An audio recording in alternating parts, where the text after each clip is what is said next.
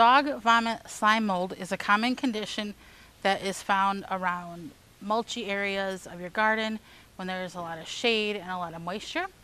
It's very common. If you've never seen it before, it does look like dog vomit.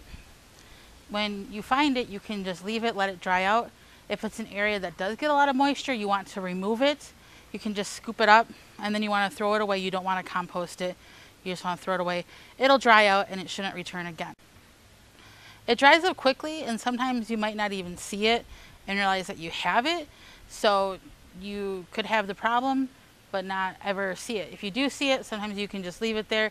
It'll dry up within a day and kind of just disappear. But if you do see it, it's best to remove it and then dispose. For more information, please visit thewisconsinvegetablegardener.com.